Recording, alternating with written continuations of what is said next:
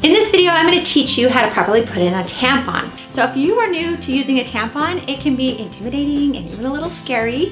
And if you feel that way, relax, because just about every girl feels that way their first few times. In fact, I had a friend in college that still got nervous putting a tampon in, and she was 24. So it's okay to be nervous, but don't worry.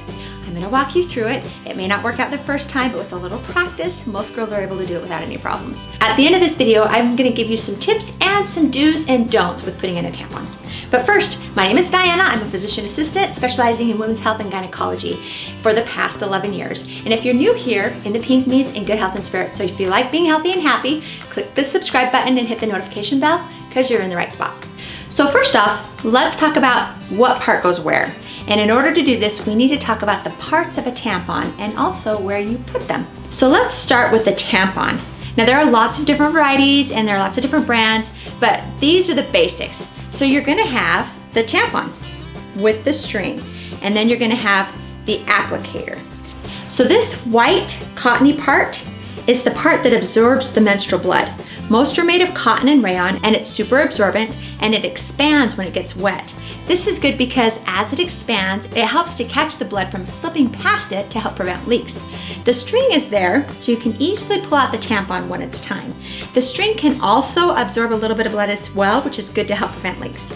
Now let's move on to the applicator. Now there are plastic applicators and cardboard applicators, but they basically do the same thing, which is to help put the tampon inside the vagina. So you have this cylindrical applicator that surrounds the tampon itself. This is called the barrel. Then you have the plunger. This is what pushes the tampon out of the applicator and into your vagina. Most applicators are gonna have a grip where you can hold on while you're pushing the plunger in. You know, you can also purchase just the tampon without the applicator, but I don't really recommend that for someone who is new to using tampons. You just use your finger to insert the tampon, and not everyone is comfortable with that, even after they've been using tampons for a long time. So I recommend before you even try putting a tampon in, to just get a tampon out, unwrap it, and practice holding the plunger and pushing the tampon out. You can put it back in again and practice again and again. Once you get comfortable with that, try doing it just with one hand.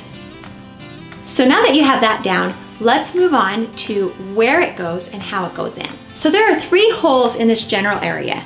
There is the rectum, where the poop comes out. There is the urethra, where the pee comes out, and then there's the vagina, where the menstrual blood comes out, and where the tampon goes in. The urethral hole is up here, and it's too small for a tampon to go in. Even the smallest tampon could never fit into the urethra. The vaginal opening is below the urethra. In order to get the tampon into the vagina opening, you need to spread the labia majora. Now some people call these the vaginal lips. So you need to spread them apart so you can access the vaginal opening. I like this model that I have here because it's see-through and you can see what's going on inside when I put a tampon in here, but it gives you a false sense of what the anatomy looks like. Here it shows a gaping hole for the vagina. That's not anatomically how it is. Your vagina isn't open and gaping like this. It's actually called a potential space. You have vaginal muscles that keep this closed and open when you put a tampon in or menstruation comes out. So I just wanted to point that out so you didn't think that this is how it was supposed to look down there. It's not this big open hole. The first thing before inserting a tampon is to wash your hands so you don't introduce bacteria and germs into the vaginal area. So there are generally 3 different positions that you can be in to insert your tampon. You can either sit on a toilet, you can stand with one foot on the bathtub or a chair or the toilet, or you can bend both knees and squat. Honestly, most girls insert it on the toilet, but you should try all 3 positions and decide what you are most comfortable with. So as I mentioned before, you spread the vaginal lips with one hand and then you place the tampon applicator at the vaginal opening, and then you push the tampon and applicator into the vagina, all the way up to the grip. Next step is to push the plunger all the way in. And then finally, you remove the applicator. Be careful not to hold onto the string while you pull the applicator out. If you do, you'll pull the tampon out with the applicator. A mistake people make is that they only put the tip of the applicator to the vaginal opening and then push the plunger in. When you do that, that puts the tampon at the lower part of the vagina and the vaginal opening. And when the tampon is here, it's really uncomfortable and sometimes even painful. Now, if you have accidentally placed the tampon too low, you can take one finger and use it to push the tampon up higher. You cannot push it too high. It won't go into the cervix or into the abdominal cavity or anything like that. Think of the vagina like a tube sock. It can't get lost in there. There's a top. So as I promised, I wanted to give you some tips to make things a little easier for you. If you are sitting on the toilet, to insert your tampon, you want to aim the tampon at a 45-degree angle. So this model right now demonstrates if you were laying down on your back, but if you're sitting on a toilet, it's actually tilted more like this. You want to aim the tampon at approximately a 45-degree angle. So not this way, not this way. So you want to insert it towards your lower back. If you're putting it in and you feel like it stops before it's all the way in, you've probably hit the vaginal wall. So you want to pull it out a little, redirect it at a 45-degree angle, and then insert it. If you are on one of your heavier flow days and you're worried about leaking through your tampon, it's not a bad idea to wear a light pad or a panty liner to catch any spotting, just in case. I also recommend wearing a pad overnight. Some people like to leave the tampon string dangling, and you might be able to feel that when you walk. And sometimes it gets pee on it when you urinate, and for that reason, some girls like to tuck the string and put it in between the labia. You don't have to do that. Sometimes it makes it a little harder to find the string when it's time for the tampon to come out, but because of comfort, a lot of girls choose to do that. Speaking of taking a tampon out, let's go over how to do that. So you should take the tampon out as often as the tampon fills up, but no longer than 8 hours. To take the tampon out, sit down on the toilet or put a leg up on the toilet and grab the string and slowly pull. If you notice there's discomfort or friction, it's probably because the tampon is too dry.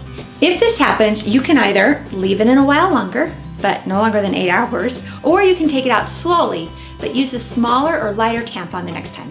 If you're struggling to get it out, take a deep breath and relax. If you're anxious, your vaginal muscles can get tighter and that makes it even harder to take out. You can even try a relaxing warm bath for a few minutes before you try to take it out. You can even take it out while you're in the bathtub. So I personally like having a tampon box that has a few different sizes because your period isn't like a faucet where you turn it on, it flows at the same amount for 4 days and then the faucet turns off.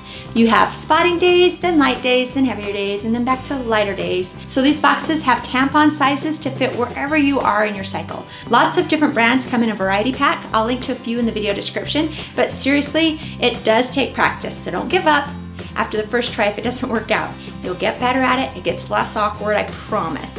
That being said, tampons aren't for everyone. You might try it a few times and decide you prefer not to use them, and that's totally okay. Pads are another good option. And fortunately, there's another option that I wish I had when I was younger, and that is period underwear. They are reusable, you don't have to worry about sticky tabs.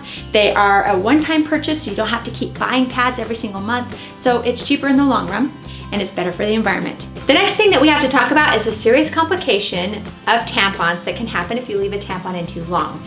It's called toxic shock syndrome, and it's a bacterial infection that could potentially be life-threatening, but it's pretty rare. But I wanted to go over the symptoms just so you know what to watch for. So first, a rash on your palms and soles. It kind of looks like a sunburn, nausea, vomiting, confusion, fever, sore throat. So if you've had a tampon in for over 8 hours and you start experiencing any of these symptoms, you need to call your doctor right away or just go to the ER. So if you're interested about toxic shock syndrome and learning more about it, I will be doing a video soon all about toxic shock syndrome and go into more detail about it. So if you want to watch that, be sure to hit the notification bell so you'll be notified when that video comes out. Okay, so if you have any questions, I want you to put that in the comment section below. I love to read your comments, and my other viewers love to read your comments and stories too. It helps everyone to know that they are not alone in these girl experiences, because you're not.